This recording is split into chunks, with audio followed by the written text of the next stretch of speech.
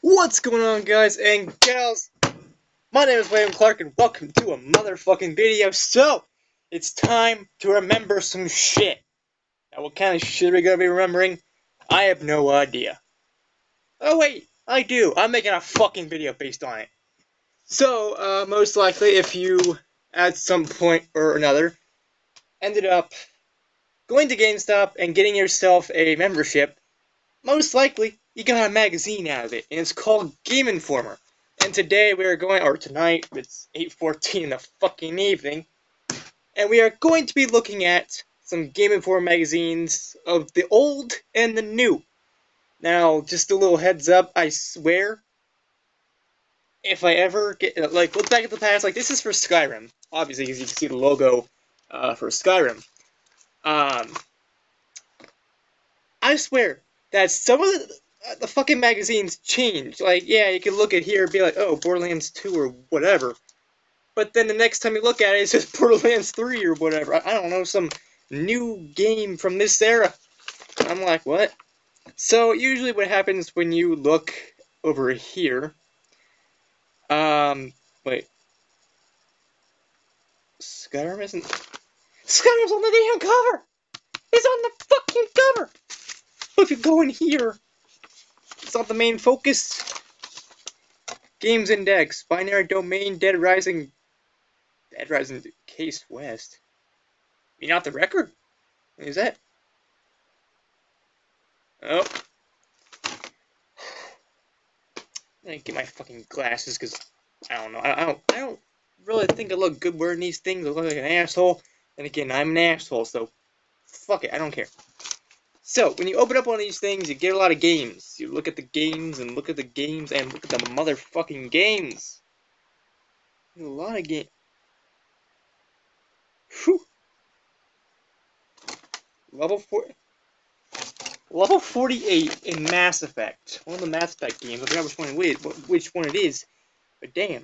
I think it looks like the first one, but at the same time, I don't know. Oh wait, nope. Mass Effect 3. So, talking about other games.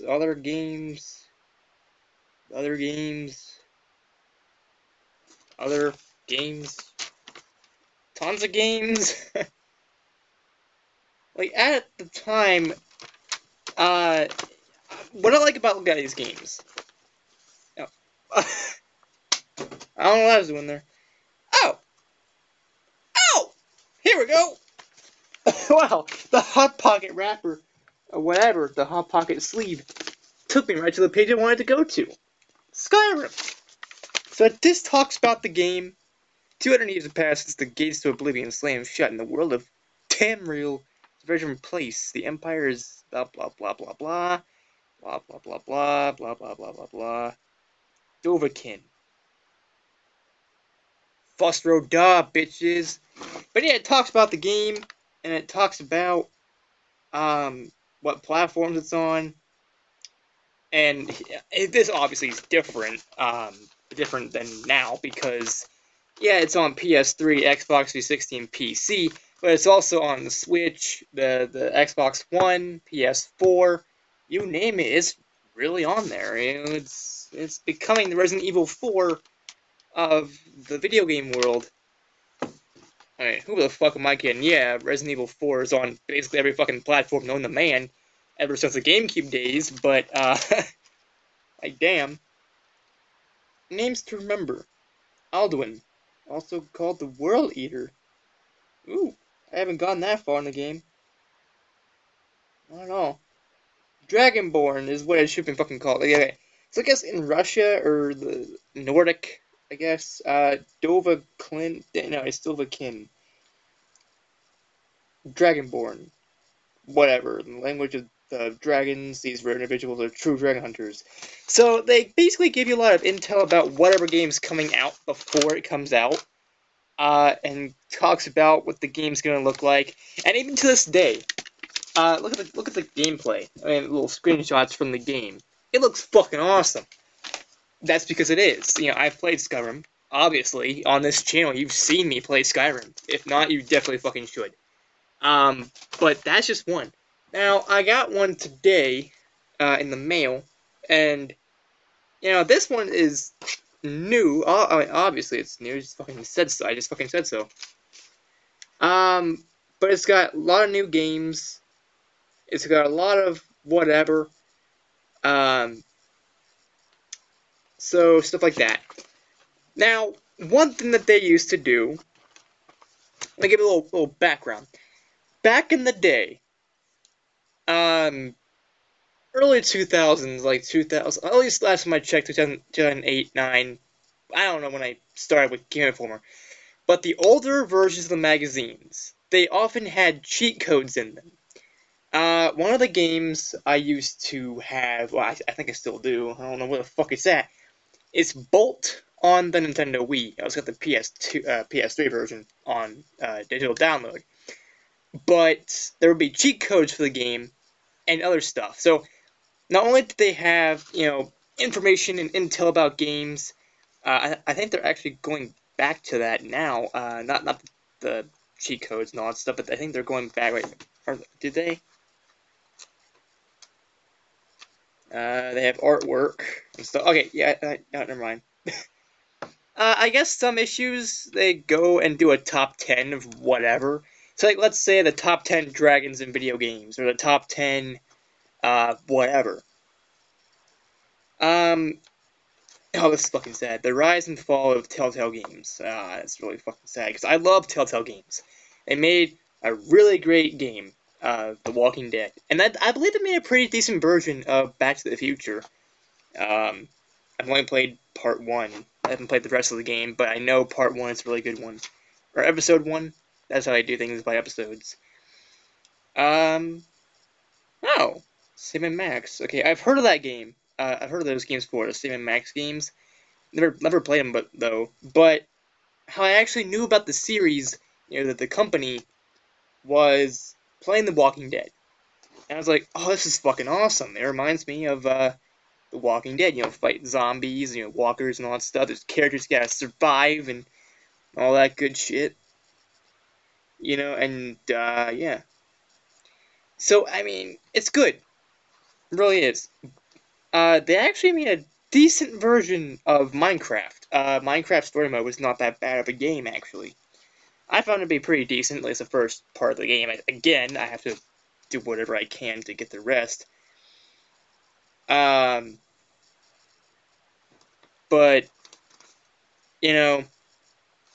here they're talking about what's next for the Switch, new games might be coming out. So, really, this magazine, it's one of the only few surviving physical copies of magazines. Nowadays, you go online and all these magazines are no longer available as a physical thing, like right here. They're a digital thing, so you can get like in your inbox or some PDF file or something. I forgot how that works, because I've never done that before. I don't want to. But the thing is, I guess like a PDF file, or maybe get it in your inbox, in your email, or whatever, and whatever magazine you're subscribed to, you get it in your email or whatever, and you can read it that way. But what I like about Game Informer is that it's physical as well as digital, and they should continue to keep it that way, because otherwise that's just not right for me. Because I mean, okay, let me give you a little background. There used to be a magazine called Shonen Jump.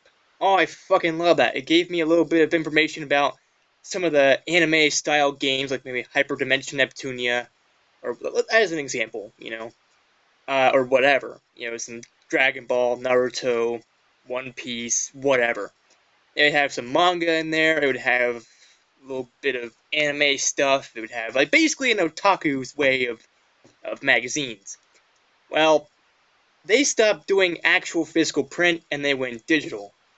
And, well, long story short, I don't have any more Shonen Jump, any new ones, because their physical stuff is gone. And I think altogether, this is really sad, but I think altogether they're gone. Tips and Tricks. Anybody remember that? Anybody remember Tips and Tricks magazine? No? Well, you should. I'm about to lay some shit down. I'm about to lay some facts. that was a really good magazine because it had tips and tricks. It gave you stuff, kind of like what here gives you a little bit about upcoming games at the time. It had a lot of cheat codes for those who didn't really want a cheat code book, but just like I guess a magazine. I don't know. But at the time, they had stuff for the GameCube, the PS2, the original Xbox. I fucking love tips and tricks. I wish they could actually still be in production, because I would so subscribe back if I could. Another thing is Nintendo Power, and I'm sure most, if not all of you, have heard of Nintendo Power. But for those of you that haven't, Nintendo Power was a magazine about Nintendo. You know, they've been since I think they've been there since the first NES days. They talked about Mario, Zelda, Metroid, Fire Emblem, whatever. And some other magazines like GamePro and stuff, but I'm talking about Game Informer here. A lot of other magazines, they're either digital only now, or they just don't exist anymore because they stopped printing them, period. And that's sad. You know, I mean, I don't subscribe to much magazines because I just don't read much. Oh, here we go. Top 10. Yeah, I kind of somewhat still do top 10s occasionally.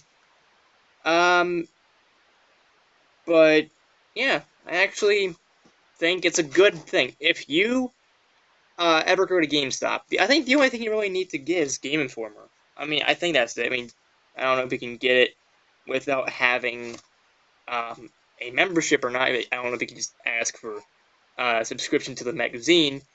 But if you can, get this magazine. Get it. Just definitely get it. Because let me tell you, it's fucking amazing. Because it has so much to offer. Upcoming games and what they would rate some of these games. If you go farther back into the list of whatever, like games that have came out. Let's see, is there anything? Where is it? No. Okay, so Far Cry New Dawn is a game that came out, I don't know when, but they give it a rating of like 7. And obviously a 10 is what you're looking for. You know, 10 means the best. The concept, graphics, sound, playability, entertainment, replay value.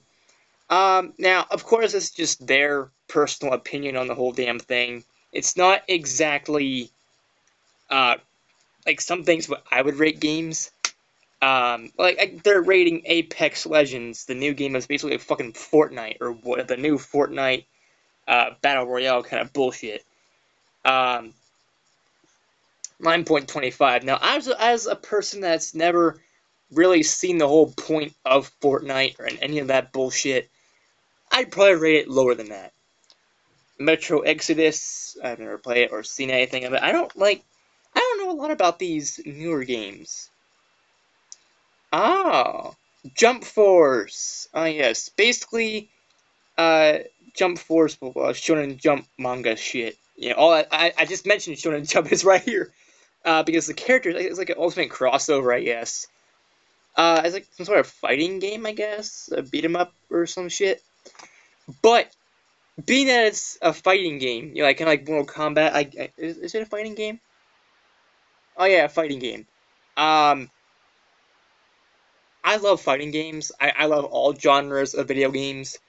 Um, but seeing that this is like Shonen Jump and anime kind of stuff, I would rate it higher. I would rate it higher than a 6 automatically. And I've never played the damn game, so yeah. Crackdown 3, whatever the fuck that is, Dirt Rally, Slay the Spire. Is that like, okay, it's like some sort of, oh yeah, I saw Markiplier play that at one point, I think. I think it was Markiplier. No, someone played Slay the Spire. So there's that. Sunless Skies. So basically they kind of give you a little bit of, stuff about upcoming games as well. Now, one thing I do have to admit is kind of a little bullshit. Is the reviews archive. Now, oh yeah, okay, never mind. Never mind. Okay, never mind. Okay, Just never fucking mind. I just realized it's a review archive. It's not like upcoming games, because otherwise, whatever. Because on the Vita, Persona 3 Dancing in Moonlight is already out. And Dancing in Starlight, which is the fifth, I guess, Persona 5, is already out. Now, as a person that's always loved Persona 3, I played Persona 3 FES. If my PS3 controller actually worked to play games, I'd be playing that game right now. I wouldn't be doing this video. But you know, they have a lot of stuff, you know, a lot of intel on some of these games, and they sometimes give you stuff from whatever, like the olden days.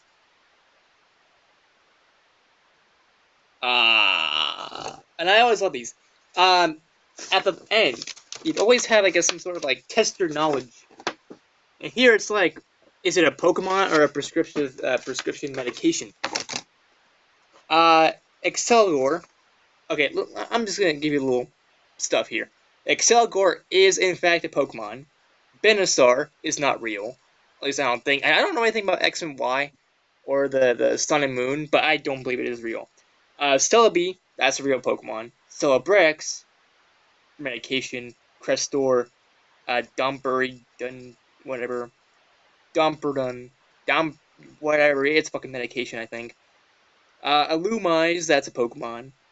Incivic, Januvia, both I think are medications. Lapras is a Pokemon. Levani, Lydia, Lydien, Nidorina. Those three are Pokemon. Actually, those four. Novolog, that sounds like something you fucking hear in Skyrim. Not a Pokemon. Quilava is a Pokemon. Spirava, These medication names, I fucking tell you. Spiravia, Spirava, Spur something. Not real Pokemon. Staravia, that is a Pokemon. Tranquil, wait, I think it's a Pokemon. Staravia. I think it's like the first evolution of Starly, and then afterwards Staraptor. Tranquil, that's a Pokemon. Trisor and Blastine, whatever. Both those are, I think, whatever. They're not stuff. They're medications. And stuff like that. At the end, it'll give you like some more awesome artwork. So, basically about the game that they're doing. So I think, overall, Game Informer is a really great magazine. You should definitely get it if you can. Definitely get a fucking subscription to it because it's beautiful. It's awesome. 12 months, an entire year of this magazine is actually cheap. It's really good. It's a really good price. If you're going to be using this for, whatever. Like, I even if I don't really read as much as I probably should of these kind of magazines, I just have them as, like, to collect and to also look back on with memories and stuff of, you know, whatever games are out. Because I look back at, wait, where did I put this fucking Skyrim one? Okay, I look back at this one, and when I first started playing Skyrim a couple months back, yeah, a couple months back, yes, a couple fucking months back is when I started playing Skyrim. Pretty sad, I know. But when I went back and looked at, you know, Skyrim, I'm like, these were the days. These were the fucking days, guys and gals. These were really the good old days of whatever. And you can tell that they're old because they're still doing stuff for the old PC, like World of Warcraft Cataclysm. And they're also doing PS3 and Xbox and, you know, 360 and Wii. And they still got the top 10 downloadable content.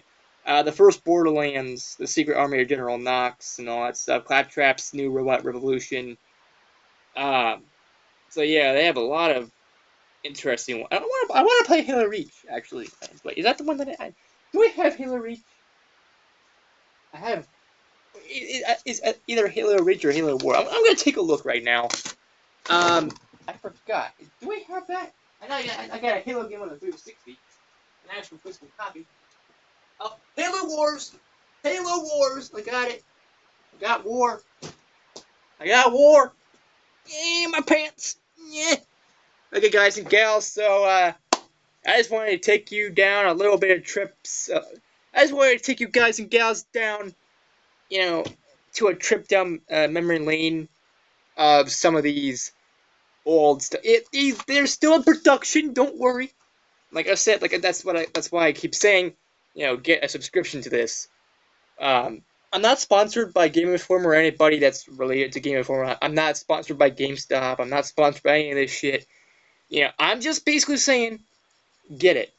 Get Game Informer because it's a really awesome magazine and probably one of the only couple surviving video gaming magazines out there. Yeah, there's like some, I think, Sony stuff and there's like PC gaming and whatever. But Game Informer, it's a really good one. I highly recommend you get it. I highly recommend that you at least check it out. Just kind of give it a little look and see, that stuff. So if you like this video, give this video a like. Yes, let's get weird. That's my fucking slogan, I think, for this channel. Let's get weird. Sonic the Fighters. I have no fucking. Yes, I just referenced a really old game. Sonic the Fighters. That game. I wish I could actually kind of. I kind of like that game, but I wish I could kind of forget at the same time. A Sonic fighting game. I'll do a video on that eventually. It's basically a clone of Virtua Fighter 2, but whatever. I doubt anybody's actually paying attention at this point in time. It's 20 fucking minutes in. 21 minutes and almost 22 minutes in, so I'm gonna keep this short. And don't forget to comment down below your thoughts on the whole damn thing, and don't forget to subscribe and click the bell icon down below to get notified of my future uploads and live streams, whatever the fuck else that I do. Oh, by the way, I have a lot more issues of, yeah, I got issues in general, not just video game issues, but like issues as a fucking whole, as a fucking person. I should do one about Game Center at some point, for Walmart people. I'll do that probably next video. I don't know. But I'll keep that as short as I can. Not like this video is like 20 fucking plus minutes long. But, how great is Game Informer? Let's just say it did an entire list of Zelda, a whole fucking Zelda issue of Game Informer. When it's not Twilight Princess, it was Skyward Sword. When that game was coming out for the Wii, they did that. They made a Zelda issue. So that's how good it is. And as always, I will see you on the next video. Peace out, people. And Brohoof. Boom. Ah! My face. Your face. Everyone's face. No!